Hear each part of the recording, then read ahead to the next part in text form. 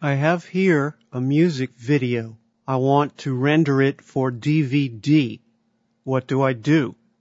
I can do it the hard way or I can do it the easy way.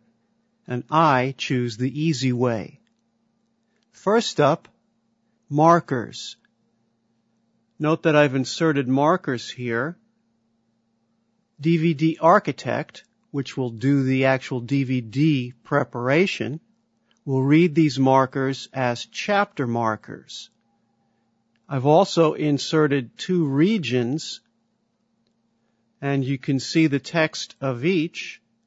DVD Architect will interpret these as subtitles and display them for that particular length of time. And you can have up to 99 markers. 99. There's only one rule in terms of rendering for DVD with Vegas. And that rule is, do all your rendering in Vegas to the DVD Architect specs. I'll say it again.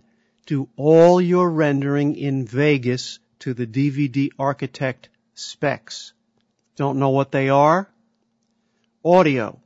You have two choices. If you're using surround sound, you must use AC3. AC3 allows for stereo or 5.1 surround. Bit rates from 64 to 448 kbps inclusive. Or you can use PCM uncompressed audio, 16-bit, 48 kilohertz stereo. Those are your only choices. Anything else should be converted to that by Vegas. In terms of video formats, you have one choice, MPEG. Let's back up a tad and look at our project properties so we know what Vegas is going to do. In this case, this project is a standard DV project, 720 by 480, NTSC 2997 frames per second. These are all the choices of what our project could be. We're going to need to convert whatever we have to the DVD spec. Audio, 4416 stereo.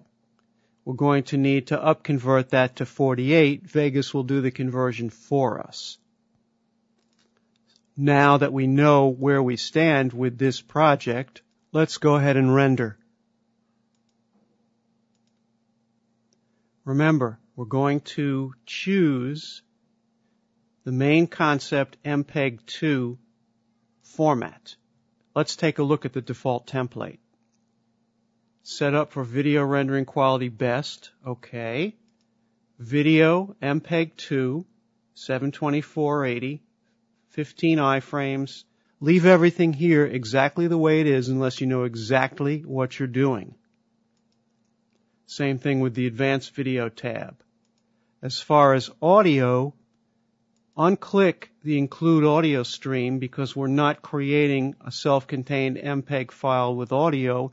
We're creating separate audio and video streams. Leave this as is.